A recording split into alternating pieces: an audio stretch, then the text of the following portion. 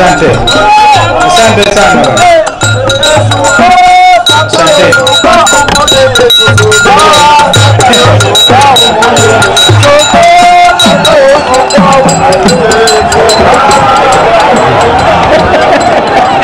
Hata wani aina ya zakayo pia. Ni watoza ushuru vile vile. Na majenzia hataki tabia hiyo. Bwana Yesu asifiwe. Bwana Yesu asifiwe tena. Naomba utulivu kwa heshima ya mzee amelala, mzee Eliud Marende. Miaka 95 ni ushindi mkubwa. Ni ushindi, si ushindi. Kama ni ushindi tumshangilie kwa makofi kabisa, because he has lived a full life. And I think it's Paul who would have said, I fought the good fight, I finished the race and kept the faith. Na akatupa kijana Speaker Marende. Kwa hivyo tumekuja kumwenzi huyu mzee na kumshukuru Mwenyezi Mungu kwa maisha yake. Speaker Marende amepata sifa, na yeye mwenyewe kwa maombolezi yake ametaja vile kama sio baba huyo. Na ukiangalia program hiyo, uangalie picha nzuri, utaona mzee Marende alijizaa kwa huyu speaker. Yaani la kuja na mama yake. Si kweli? Ni ukoo hiyo kabisa. And that's why he feels strongly about this matter. My brother, we have come. We have come, however small, in a little way, for you to know you are friends. My own wife kutambua sana familia yote. Kwa hivyo, we are one big family ya Kenya. Na huku Luanda, Vihiga County, tuwapongezeni sana Bishop ambaye amestaafu kwa kutuweka akili zetu pamoja, na vile Biblia inavyosema ukiona hizo nywele nyeupe ni akili nyingi sana na experience. Wanakwaya, asanteni kwa uadilifu kuhakikisha kwamba mzee ambaye amepumzika anapata heshima yake. Kwa hivyo tuomba radhi sana. Tuomba radhi kwa makosa yote yale ambayo pengine tumeyafanya kwa mazungumzo na hata kwa mafikira. Lakini hii ndio hali ya nchi yetu wakati huu. Nchi ambayo ina taharuki. Lakini tujipe moyo. Tupige hata moyo zetu, tujipige konde, as they say. Kwa sababu duniani kote kuna mabadiliko. Hewa ya mabadiliko inabishabisha hapa kwetu. Kuna kijana mmoja ametoka Mali.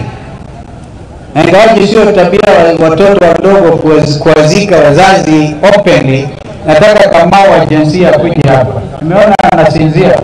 Huyo mtoto Gen Z, on behalf of the young people, kuja tu hapa. Wale watoto ambao wametajwa hapa ambao waliuawa kwa sababu ya kufanya haki yao kia maandamano. Kufanya maandamano ni haki kikatiba ambayo zote tunaheshimu katiba ya 2010.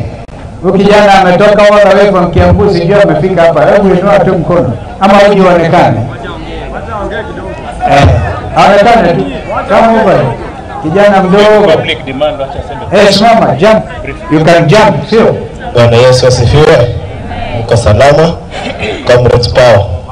Comrades power. Vijana ria. Vijana power. Sitaongea mengi. Familia speaker, very esteemed good person we met. Monas, watu hapa Vihiga mbali sana, nimetembea mbali. Lakini acha niseme hivyo machache. Makamu Rais. Only 1 minute. Hata sitachukua 30 seconds. Thank you. Usione simba amelala kama nimesha. Thank you. Bariki. Thank you. Kijana Gen Z wana mambo yao na hapa tukipumzisha mzee Elio, naye tayari hayuko hapa. Kile ambacho tukanacho hapa ni mwili, mzee ameenda. Kwa hivyo sisi tujijali sisi wenyewe. And I want that just give me 1 minute nikamilishe. Naomba tu tulivu kidogo kwa kona ile kona ni ya Zakayo.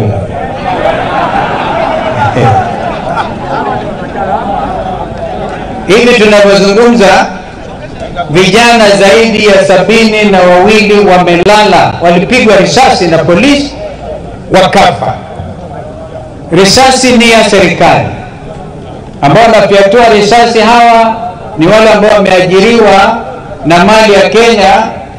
In fact, ambao wanatoza ushuru ndio wananunua hizo bunduki na hizo risasi na kuwalipa mshahara askari wetu.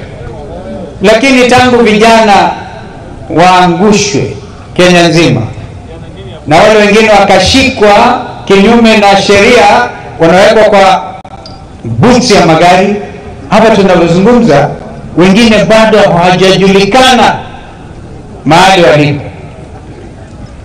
Nimesoma taarifa ya Inspector General wa Police akisema pengine wengine wao wanahofia kushikwa. Tangu vijana wafe, tangu Ruto abadilishe sheria ama withdraw na hata kuvunjilia mbali serikali yake, baraza la waziri, ni siku nyingi sana. Kama mtu alikuwa anajificha, jameni, mnataka tuamini bwana Kanja kwamba ati watu bado wanajificha na wanajua haki yao ya kikatiba? Ni vizuri tuambiwe ukweli. Kama watoto pia waliuawa kwa mikono ya polisi, tunataka na sio Kenya, dunia nzima. Hata waziri wa mambo ya nje wa nchi ya Marekani, ambako juzi wamefanya maajabu yao, wakamchagua President Trump. Nile nasema hewa inabadilika kila mahali. Blinken amempigia Ruto simu akamwambia mambo ya kuchukua watu, kushika watu kiholela, ingawaji chini ya serikali ya Biden ambayo iko sasa hivi, takuwa mamlaka hadi tarehe 20 Januari. Biden atatoka kwa mamlaka, Trump atarudi kwa mamlaka. Wanamwambia hii tabia kushika Wakenya ovyo ovyo na kuwaweka korokoroni na wengine kuuawa kinyume ya sheria lazima ikome. Hao ni watu wa nje. Lakini sisi wenyewe wa Kenya tutasemaje? Wangapi wanasema tutaki vijana wauawe tena? Wakiuawa, Ruto and his government will be held responsible. Wangapi wanakubaliana na mambo haya? Wangapi wanasema tunataka tusikie polisi angalau 2 3 wamekamatwa, wamepelekwa mbele ya mahakama kujibu utumiaji mbaya wa bunduki na risasi za Kenya? Kwa hivyo mambo kabla yafanyike, we cannot take it for granted. Mimi nasema kwamba ndugu yangu wa Paranya, namuita Omwami waliingia kwa serikali ya broad based. Wakati aliitwa tulikuwa na yeye kwa ofisi yangu, akaniambia Omwami, angalia simu. Omwami, sitaongea nini kuambisha, lakini ulituacha kusema ngoja niende, ninarudi. Tangu Paranya atoke nimempata hapa leo.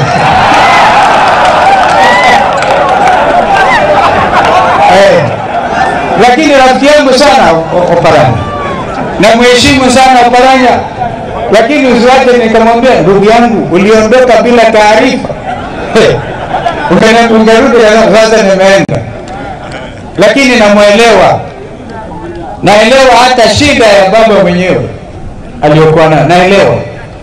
Kwa hivyo ukiona kule ni kubaya Oparanya, uone vile watu wa Vihiga, Kakamega, Ingo yote wanaona hawataki ufisadi Kenya hii, wanataka uongozi bora, hawataki serikali ya kujipiga kifua. Ukiona ni kubaya, usikubali, usingojee kiumane, tuungane tuwapeleke nyumbani. Sina mnayo. Lakini kwa sasa afanye hiyo kazi bora, hatuna ubaya. Lakini sisi tumezoea kukaa ngumu kwa sababu ya wananchi hawa. Imesemekana mimi na wakati wa Kibaki 202 akaanza na kijana wa Malwa, awamu ya kwanza ya Kibaki, na hapo katikati mzee Mudi Awori ambaye is growing, is aging gracefully, anatoka pia Western Province, mzee tunamheshimu sana. Na mimi pia nikawa awamu ya 10, the 10th vice president. Kama my brother Speaker Marende, I'm told you are the 10th edition of the speakership. There's something unique about the 10th.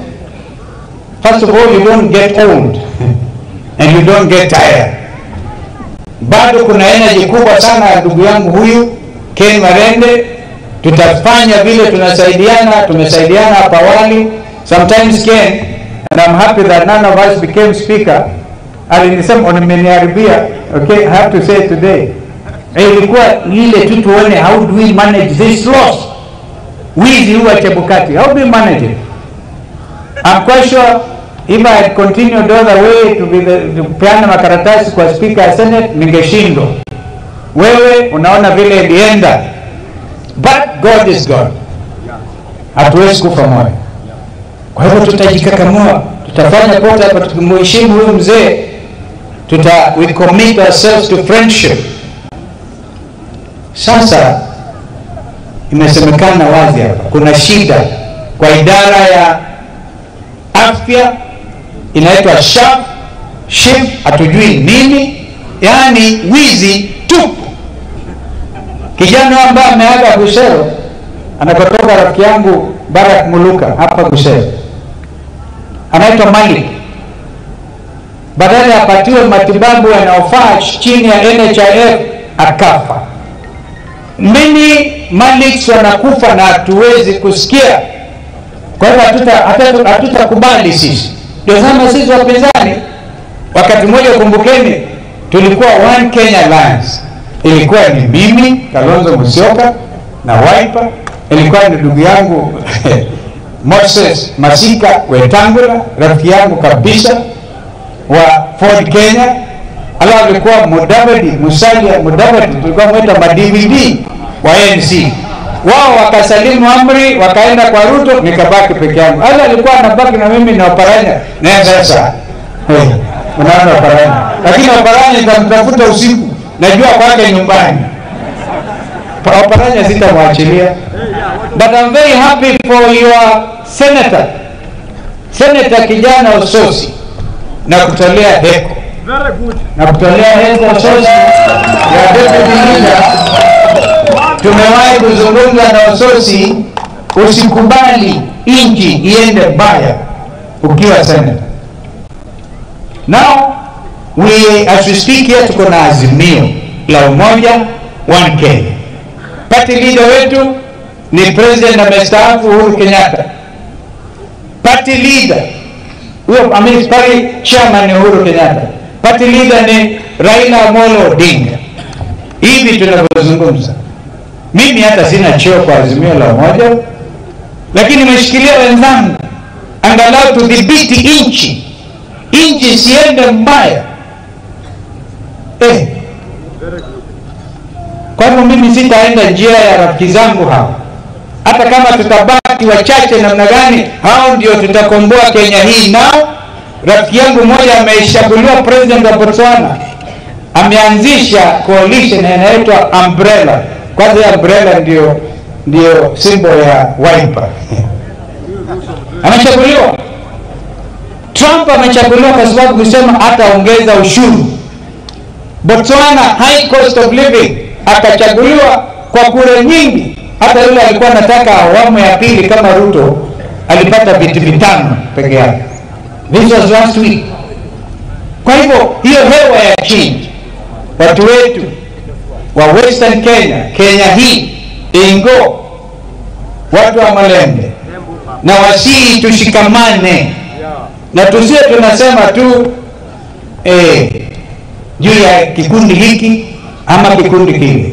let us now, the church has also learned this lesson, that we, the remnant of the church, can stand for what is truthful and what is just for the sake of this nation. Kwa hivyo nawasihi kila mmoja wetu, hebu angalieni elimu imeharibika. Mimi nikiwa waziri wa elimu, this is a true story. I was presiding over graduation at Moi University, and we had now to allow Moi University ikubali Maseno University ianze. And I gave the example, if you don't allow Maseno to now become, waende wawe, there's such a thing katika mienende yetu kama wa Afrika, there's such a thing as if you don't get msichana mpatie, anailo anaenda hata bila kulipiwa gharama. And that's how Maseno became a chartered public university. University of Moi is on his knees, and I want to thank Mheshimiwa Powerso, mjumbe wenu hapa. Sio mambo ya juzi ama ile ya kusema laza kawa shuke. Even as recently as yesterday, Mheshimiwa Maungu alikuwa na wanakamati wakisema Moi University has to be saved. Na hii ni problem ya kabila. Yule angekuwa vice chancellor wa Moi University, anaitwa Professor Hiro, akaweka mwingine pale kiukabila. ameharibu university, Moi University. And that's one of our best universities, complete with private investment kama ile Rivertex na wengine, lakini wanashinda kudhibiti hata elimu yetu. Kwa hivyo jamaa, tuombe Mungu atuweke hai, tumwenzi mzee apumzike, ameenda kabla yetu. Waliosalia tushikamane, tuokoe Kenya yetu. Kwa hivyo mimi naona tu nikome hapo, niseme Jumatatu mimi na Eugene tunaenda kwa mahakama kupinga Andani tunampinga. If you may not know this, kama wakili have the right to make appearance, and this time I chose a senior counsel to lead the team ya kukataa na uwanja wetu wa ndege usiende na mtu anaitwa Andani, because you ni respect ya Kenya. Wafanyikazi wote wa Kenya wanafanya Kenya Airports Authority na kwingineko wako katika hatari ya kutojua watafanya nini. So mimi naomba tu nikomeshe hapo, na niwatakieni heri watu wa Vihiga County. Hata gavana wenu wa Tichilo used to be my officer when I was a minister for environment. Tichilo amesoma sana mambo ya remote sensing na mambo mengi haya. Yeah. So we will work together kila mahali. Mimi niko nyumbani, ngoja tu tuende tuseme pole kwa hiyo familia nyingine, na mturuhusu kwa heshima, kwa roho safi, tuende na mkamilishe wale ambao hawajaongea, na Mungu alinde, Mungu awe pamoja nanyi. Bwana Yesu asiporudi wakati mwingine na kinaumana, Mungu anasema why don't you come. Kuna mwimbaji mmoja aliimba, Yesu kuja usitumane, kuja wewe mwenyewe. Mambo ni magumu, maisha ni magumu, but he is still God. Bwana Yesu asifiwe.